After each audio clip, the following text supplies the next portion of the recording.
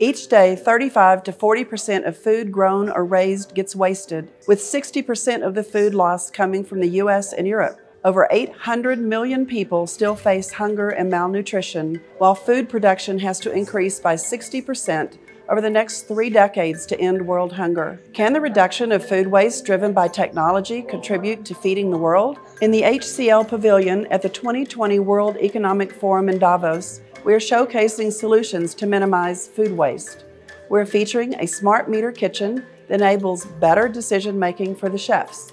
Through image recognition and AI, we're making it possible to accurately measure food wastage and take corrective action. At Winner, we develop artificial intelligence tools to help chefs run more profitable and sustainable kitchens by cutting food waste in half. We're trusted now by thousands of chefs in over 40 countries, saving $37 million worth of food every year. It's a real win-win for the environment and for business.